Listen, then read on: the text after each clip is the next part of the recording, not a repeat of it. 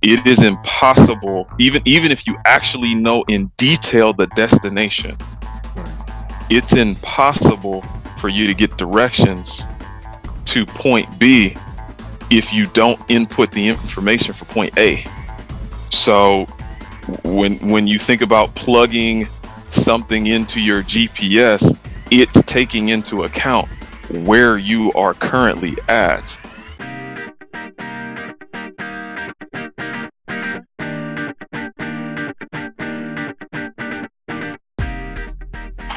Welcome, everybody, back to another exciting show of the About That Water podcast. I have the awesome pleasure to chat with you from Steven Stack. I actually met him in FinCon. And one of the reasons why I want to bring him on the show because he has an awesome mindset around building finance and actually loves staying in the shadows, but also willing to pour into the community. And the cool thing about Steven Stack is that he's also a financial consultant and coach, where his mission is to help others build wealth holistically. He is 100% debt free, which includes paying off a six-figure mortgage. He has also became a millionaire by age 31 through investing primarily in real estate and stock market. He believes wealth isn't just what's in your bank, but also the person you're becoming. How you doing today, Steve? I'm doing all right, man. It's good to be here. Awesome. I know it's been a lot since we met up in FinCon. I was like, dude, you're more than qualified to be up on the stage here. I was like, why is this guy hanging back? Like, what's going on? But I have to say, your energy and your poise about all of this financial stuff has been amazing. I love the energy, and I love what you bring to the table. Um, so, going through your journey, in your business, how's business going? It's going very well, actually, and especially if we just kind of think back to pandemic starting in 2020, it really awakened people to just how important money or finance really is when the world stopped. Yep. So a lot of folks really realize, hey, I'm not in as good a space as I'd like to be, and I want to be more intentional about that. So it's been a pretty great stretch. Nice. What got you into real estate in the first place?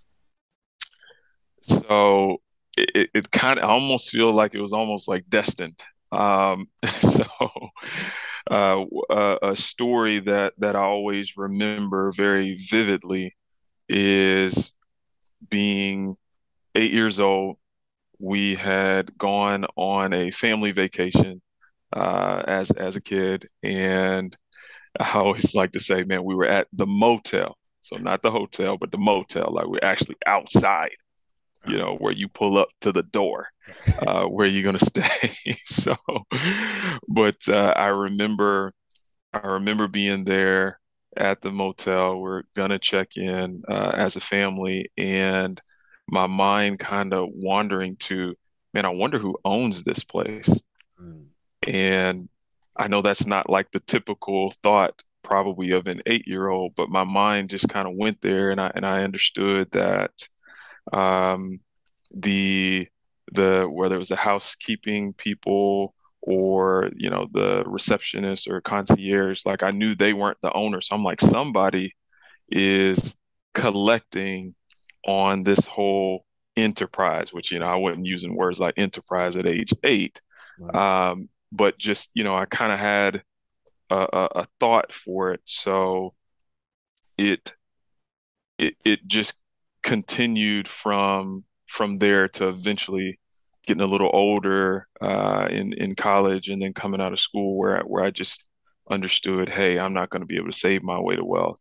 I'm going to have to invest, and real estate just made a lot of sense to me in addition to the stock market. But real estate was one of those things that made sense to me of people need a place to live, and if I buy it well and people are paying me more than what it costs for me to own it, then that's where I would make money. So that was just kind of the simple thought process there.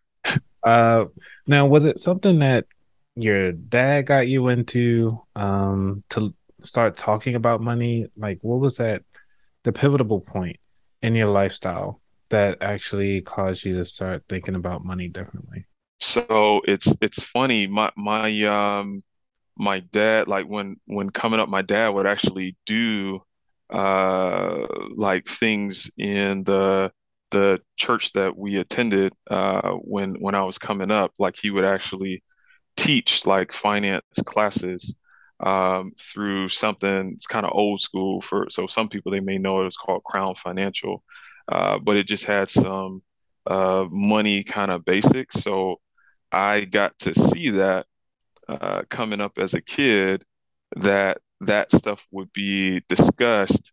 Um, but for me, the pivotal moment for me was that I knew about not spending more than what I made, and I knew about being able to save some money, like putting some money aside for saving, but I didn't really know about the whole kind of investing slash wealth building angle of things. And so I had made up my mind, hey, I'm going to learn, I'm going to figure out how to do it. And once I do, I want to be able to bring a bunch of other people with me of teaching others of how to build wealth in a sustainable way. All right. So most of us in this financial space teach people how to pretty much manage their money. And then Mhm. you taking the approach, all right, let's take this to the next level. Let's help you grow your money. And what are those first steps that you guide people through to help them grow their money? So, what I like to do just right out of the gate is basically do like a financial health check or health screening of saying, okay, where do you stand? So what assets do you have, meaning what do you own, and what liabilities do you have, meaning what do you owe? So let's see where you're at on that end, and then also look at what's your income, what's your expenses that come into play, just so we have a feel for where you're at. Because the thing people need to understand is if you're trying to get somewhere, let's say you're trying to go on a journey or a trip Yeah. somewhere, it is impossible, even if you actually know in detail the destination, Right. it's impossible for you to get directions to point B if you don't input the information for point A. So when you think about plugging something into your GPS, it's taking into account where you are currently at. Mhm. So the first thing I look to do is help people assess where are you? What is point A? Right. And then we can talk about point B of trying to flesh out what point B is, like where you're trying to get to. And then we start to talk through things of, hey, well, what's right at your disposal? Do you have, like a work sponsored uh, plan that could be like a 401k or 403b, a TSP or thrift savings plan or a 457? What are the things that are right here in front of you? And then also, what are some of the things that you may be eligible for? So, like a Roth IRA, for instance, has income limits Yep. of how much you can contribute to it. Um, there's different treatments depending on your age. So if you're 50 or older, you can contribute more than if you're under age 50. You know what I mean? So like just trying to get the bearings on what are some of the foundational things before getting to potentially some of the more complex uh, ways or strategies of building wealth, or even talking about like real estate and things of that sort. Yeah, and understanding those tax, as you could say, the tax environment, because a lot of people talk about the Roth process, and I had to talk to the tax accountant that comes on the show frequently about that. And so because I'm married filing separately. Because I'm married filing separately, I cannot contribute to my Roth. I make too much. You're supposed to make under like $10,000, according to the IRS.gov, as of year 2022. Mhm. Till they change it. And that's the beauty of taxes. It's like you have to re up on those on an annual basis.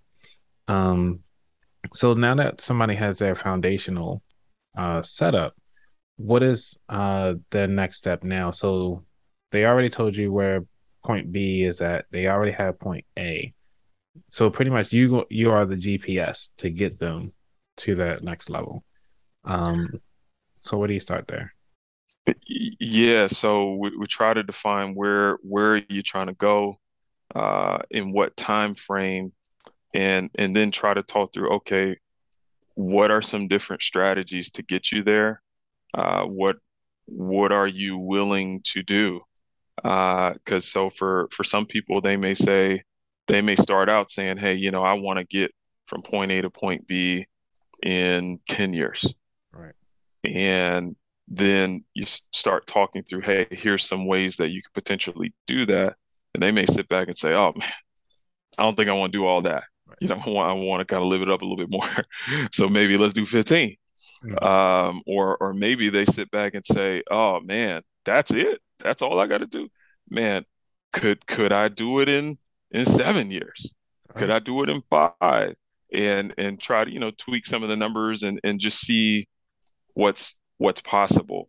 Um, because people have different situations. A person could just be single, where it's like, hey, I'm only considering myself. They could be just married but no kids, or they could have a bunch of kids, and so it's like, okay, well, I want to be in a pretty good space, but I also want to carve out some money for my children, maybe whether it be for uh, potentially for retirement if they can earn some type of an income, or it could be, hey, I want to put money away for education, which those expenses have actually skyrocketed quite a bit over the past years leading up to today. But so that's kind of the fun part of it, of getting into the weeds of, okay, well, what do you really want to do?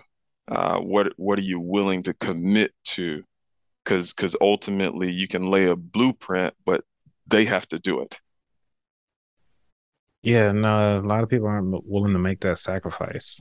Um, so for those who aren't willing to take that, to make that sacrifice in their journey, um, do you kind of coax or coach them through that, or just kind of tell them, well, this ain't for you?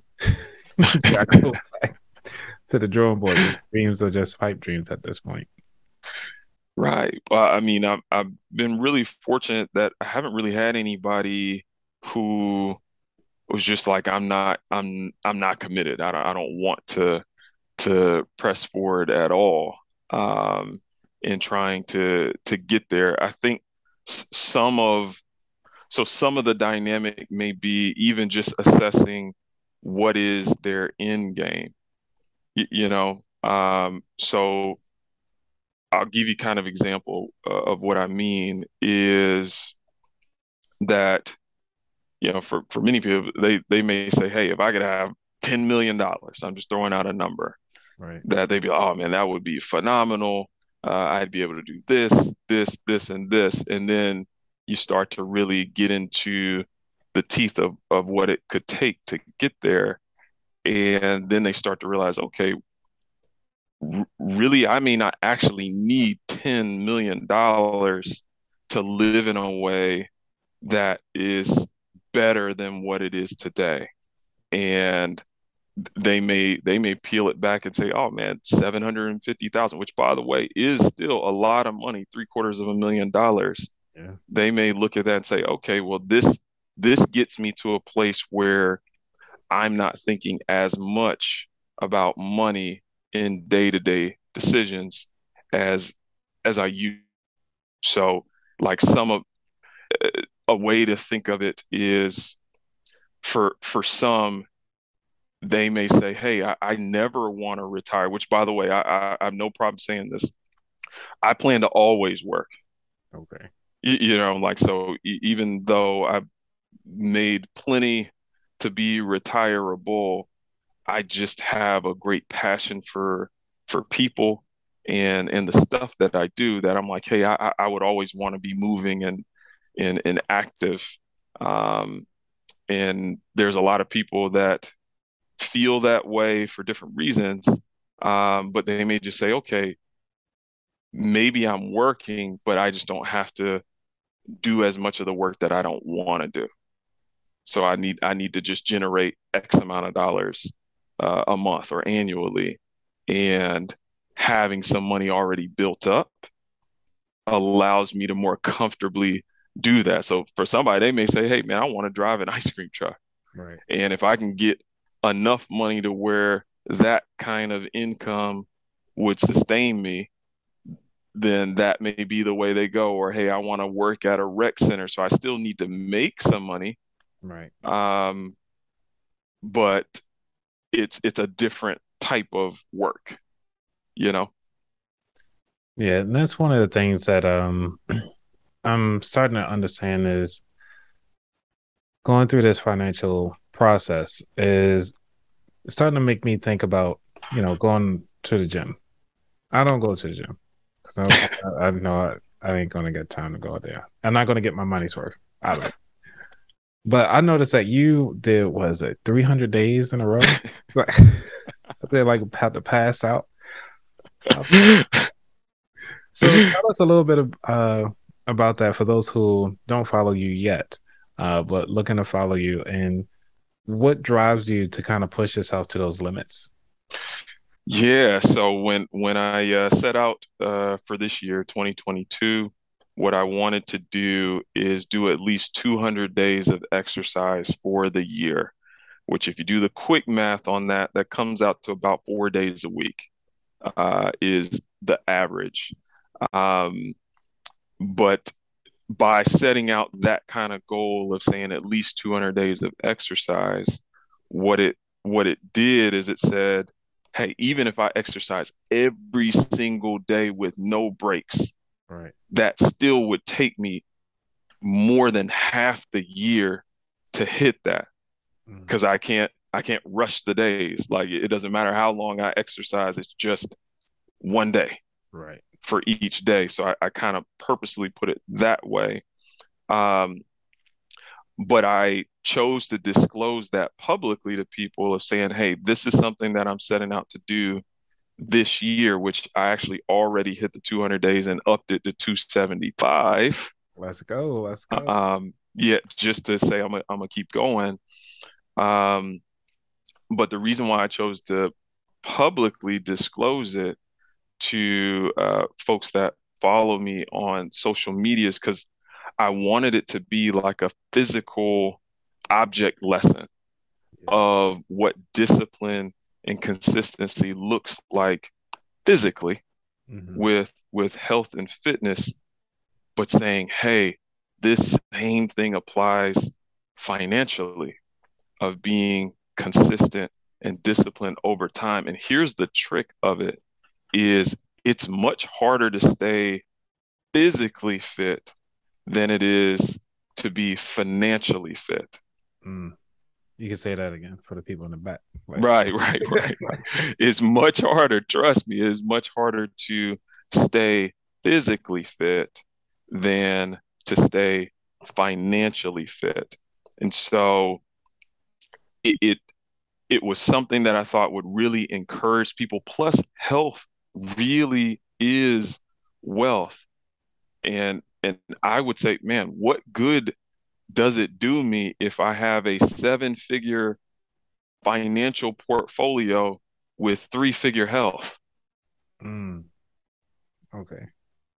Yeah. You see what I'm saying? It's like, man, you could have all of this money built up, multi-millions, but if your body's falling apart, you're really hustling backwards backwards, or another way I'll put it is like this. So this might be something you want to clip this up, is to sacrifice your health to get material wealth is like selling the engine of your car for fuel. Mm, okay. It That's, doesn't make sense. it doesn't. It doesn't make sense. No. So we want things to be holistic. And of course, it's not just money and it's not just physical health. It's also just, the quality of your relationships, whether that be, friends, family, the community, like what's your emotional well-being, mental well-being, spiritual well-being. Like, how does all this stuff play out? Because to me, the goal is not to be wealthy, but a jerk. Right. Right. So Don't be. just my 2 cents. I had that. It's like, how do I go on beyond that? Um, because it gets you to think of, I forgot one of the people at FanCon mentioned how to get over your adversities by creating habits. So, what are those habits that keep you going? Because it seems like right now, from the outside looking in, a lot of people can be looking at it. Well, you already won the game at this point. What else is there for you? The same thing that they'll probably say for Snoop Dogg. Like you already won all the bonus rounds. Like now you're just over in other countries, just playing around at this point. So it's like, how do you keep going, keep pushing yourself? What habits are you injecting in your life? Yeah, yeah. Well, first off, what I would say to those that are listening is it's really the habits that got me here.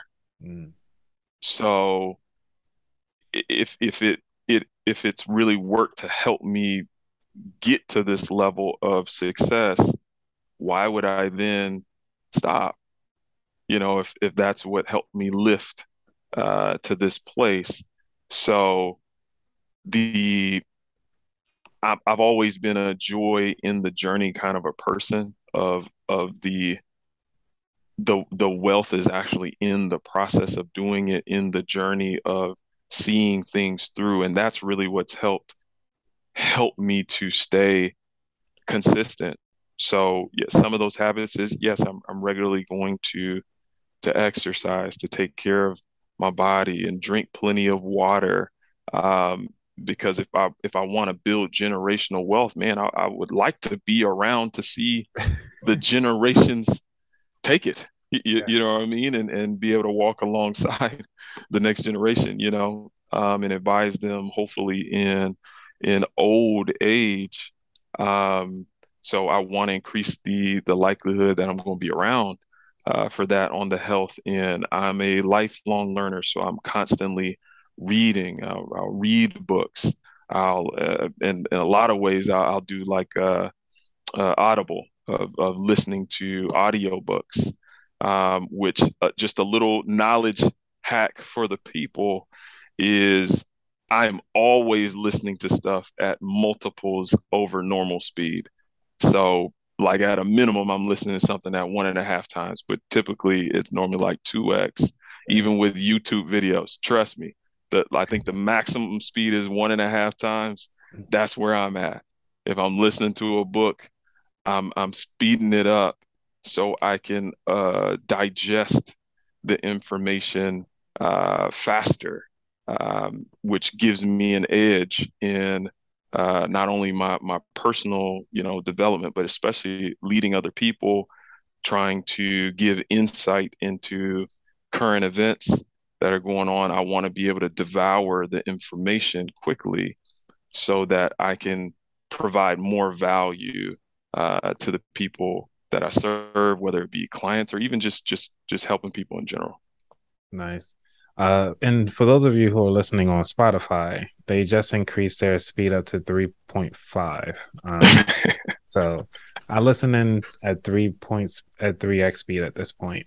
Because I've been listening at 2x for over the past 2.5 years. I've been listening at 2x. So my brain is already trained for that. So yeah. Nice. Like I said, it's those habits. So because like we want to digest the information, and plus being a podcast host, I listen to so many people's stuff. I need to get that info in. Yeah. It's one of those life hacks, that nobody really talk about. Right. Yeah. Right. Yeah. It helps a ton in being able to get information. So as we move on to the third segment, which is about your future, where do you see yourself in the next 2 years, and also about your business as well? So that's a really, really good question. Some of it I'm actually fleshing out literally as we speak. I would like to write another book. So that's something and I'm not even talking about in the next 2 years. Like that's something I already know what the concept is, what the title of it will be, and just directionally what I want it to be. I think it'll be uh, fantastic. Just because for me, I'm a doer, like, and I try to write in a way that people can read it, digest it, and then action it. So concepts are great, which I like to give concepts, but I want it to be in a practical way that people can apply. So that's something that's kind of right on my mind, hot off the presses of, yes, I want to write Right. um, another book. I want to scale up the business, and it's just really more for more impact of being able to touch more people. Um, I think there's phenomenal people in the financial space. I'm always blown away when I get to meet so many of these individuals and the things that they're doing. And I just look at it as, hey, being able to add my voice to that and in my own personal perspective and journey and the people that I've been able to meet along the way, or just giving insight of, hey, it's not just, you know, budgets or which accounts to use or what's the capitalization rate for this real estate property, and all that kind of stuff. But saying, okay, well, what does it really look like to be successful with having success? Hmm. Because if you never address the internal stuff, more money doesn't fix that. In many ways, it magnifies what's already there. So if you were a jerk before, you probably gonna be a sober jerk when you get more. If you really cared about people before and wanted to help, man, now you have more space for more impact in that care that you provide for others and looking out for others. So those would be things that I'm looking to do. That's my thought process. This is a side question. Like, what drives you every day? Like to get up, do what you do. Honestly, man, it's so I'm a man of faith. So for me, it's really driven around uh, loving God and loving people, and I'm able to do that through the way I serve, through the the expertise and the information that I've been able to acquire over time and that I continue to. So I'm like, man, I really look at things as, hey, man, I'm blessed to be a blessing. So those are things that really get me moving each day. Okay. I have to ask this because you're in real estate, and real estate has been a hot topic, definitely in the news lately. Um, People right now will say if they are a two-person household, and one of them want to buy a house. Do you actually like what are your, I guess you could say, the five things that somebody would need to get into real estate? So if we're talking about two married people trying to get started, probably one of the simplest things, because I mean I don't know how deep into their relationship they are, but let's say they just got together. Yeah. Um, I'm a fan of looking to try to house hack in some type of way, whether it be, and I don't want to assume people know what that means.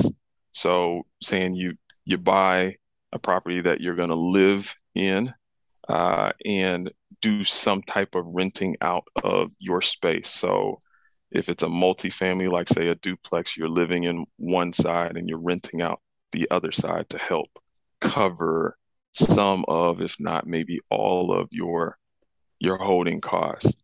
Or it could look like you could have a single family, but you're doing something like short-term rentals, like an Airbnb for some of the space that you are living in, that you stay in. So moving your way in that direction, you want to be in a space where if you're doing good, healthy money habits, that's going to help with increasing your credit score, which will allow you to be able to acquire property at less cost to you, being able to potentially get a better interest rate that you lock in. Um, you're going to need to exercise the discipline of putting monies aside to be able to build up the funds for a down payment, whether you do like an FHA loan that's 3.5%, which by the way, I think that's a pretty good direction to look at going because you have less capital that you have to extend out to get the property. And then you need to remember some of these other things that come with it, like there's other closing costs and origination fees. I always encourage people to get an inspection done of the property. You're going to have to pay money for an appraisal. Um, you're going to have to do something called putting earnest money down, which it's just money that you're setting aside to say, hey, I'm serious about making this purchase in the process of buying a home. So there's a lot of different kind of pieces that come along with just trying to get started in the space, and don't be fearful about what you don't know to the point that you don't act. Because for me, I was in my super early 20s. This was during the Great Recession, back in that 08, 09 to 2010 time frame when I started. And it's crazy when I look back and think about how much stuff I didn't know, Mhm. but I knew enough to be dangerous. I knew how to add, subtract, Yeah. multiply, and divide, Mhm. which was plenty enough to say, okay, I know what this property should cost by doing something called a comparative market analysis or CMA. So saying like, hey, if everything's all the way fixed up and ready to roll, this is how much it should be versus this is how much it is. And these are some of the repairs that will be associated with it. These are the rents that can be commanded with getting this space.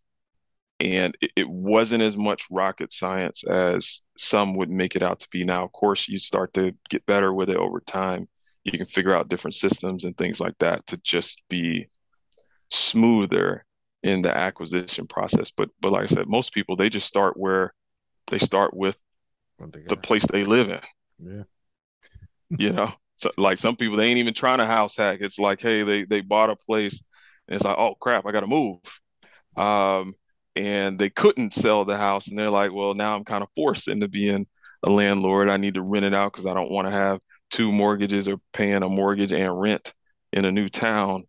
And then they just figure it out from there. So don't be paralyzed by fear. More than likely, you know enough to get it done. I like that. Thank you, sir. Because I'm sure a lot of people actually take advantage of that. And because most of the people of my listeners are analytical. So they'll Mm. actually take that and withdraw it. And hopefully I don't get a lot of backlash later. So I need to make sure I ask that question. Yeah, yeah, it's okay. It's okay. If they give you too much, you can put it on me. Lovely. All right. You ready for the final four questions? Yeah, sure. Go ahead, shoot.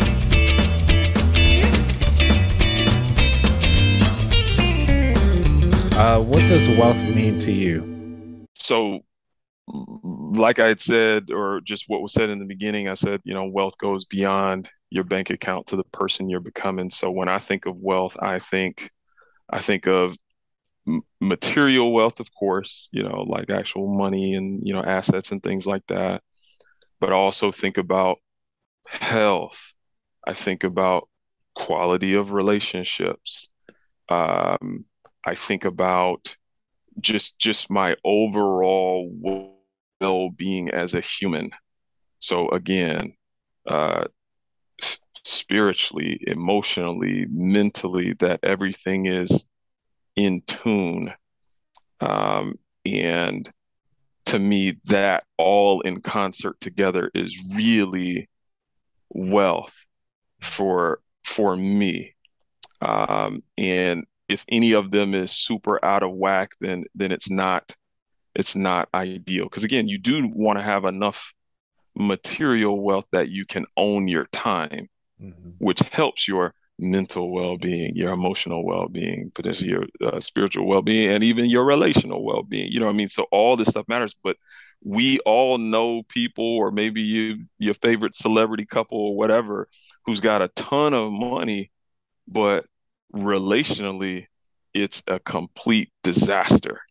Or Mhm. family wise, they're not speaking to their parents, siblings, spouse, you name it.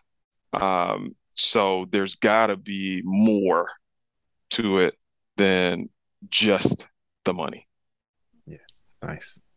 Uh, Question number two. What was your worst money mistake?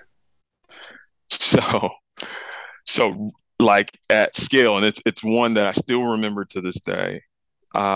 Is it happened early. I was in college and like I had figured out, oh man, I can't save my way to wealth. So someone had come to me with like a real estate deal that uh, seemed too good to be true, but just that was amazing and that I'd be able to get a multiple on my money quickly. Right. Um, and so I had invested somewhere thereabouts about $1,500 to $2,000, which you got to think in college, man, it's big money. It was a lot of money Yeah. relative to what I was bringing in at the time. Um, and so I didn't really know how the investment worked. Like I knew my end, but Right. I didn't have a real understanding of all of what the investment would be. And you guessed it, it definitely flopped. It didn't work out. The money was like poof. But I learned an incredibly valuable lesson of when you invest in something, understand what the dynamics of it is. Like, so how does everybody make money? Don't just think about yourself, but think about the win for everyone involved. And if you can't really clearly articulate that, then you don't actually know what you're investing in. So that was a big one for me, but I'm glad I learned it pretty early. Yeah, that's especially in the mid 20s. Yeah, good time.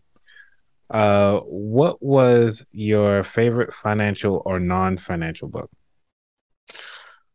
Ooh. Um, so I'm gonna give you a few. I'm gonna give you a few because that would be really hard to narrow it down to one. Just an easy layman's read for people would be The Millionaire Next Door. That's a classic book. I encourage people read the latest edition just because it's got more contemporary examples on that one. Um, there's a book for those who uh, want to be more like socially conscious and thinking about like racial dynamics, things like that. There's a book called The Color of Money by a lady named Mirza Baradaran. Really good read. Mm, It takes things uh, from basically right after slavery up to essentially now. I think it goes up to around like 2017 or something like that. Um, but it just walks through what particularly Black people have gone through financially and Black banks and things of that sort. Really good comprehensive read on that subject. So those are two ones that I personally really like. Look at this, my man got the book. That's what I I'm have all the talking about. books. Yeah, yeah. This is a really good read. Yes, Good. yes. So phenomenal book, speaking on the racial wealth gap. If you don't have any context into it, you'll come away from it with a great grasp on where we have been, which will help inform more clearly where we are. Man. Yeah, there is some good read. I actually just started this book during FinCon. So, Mm, but obviously met other authors, so I've been putting that book on pause to read their books to get them ready to be prepped up for the show. So, perfect, perfect. I understand, man. You're a man of research. I'm good with that. uh, last question here, of the final four, which is, what is your favorite dish to make? Oh man. So I am a simple man. I'm a man of the people. Okay, Okay. okay. So pretty much anything breakfast oriented, I'm always in the mood for. So like if you take me to like a diner, I'm probably going to get some type of a breakfast sampler Right. it's constituted of some scrambled eggs, Hmm. like some kind of like maybe like hash brown type of setup, maybe sausage or bacon if I got to choose between the two. If I don't, I'd love to have both. Right. So and then you throw some pancakes on the side or a waffle or French toast or something like that. So for me, Right. it would just be because it's simple, doesn't take long to make, but it's satisfying. So simple yet satisfying. That's me right there. Nice. Yeah, I usually I think on Google Maps, so what I did at one point, I was actually mapping out all the places that did breakfast all day. So Oh, big facts. yeah, it's like not everybody can make pancakes, but for some reason, some people can do good waffles. Like how you have messed up pancake batter, but the waffles taste better than that. Like just spread it out. You can get it in there. Right. I don't know, man. Like, I don't know. I mean, it should, it should be simple. Just pour the batter, right. flip it over. At a reasonable amount of time, you can literally eyeball it. But hey, we're we're men of the people, man. So even if your waffles and your pancakes ain't hitting, we still love you. Okay, we do. All right, Steven. Well, it's been a pleasure here. So I have one final last question for finalize. One last question for everybody, and this is for the people. Where could people find out more about you, your company, all about you? Yeah. So, couple ways you can find me. First, I have a website. It's just Steven with a V L stack.com. So STEVEN Stack STACK.com. So that's one way to find me.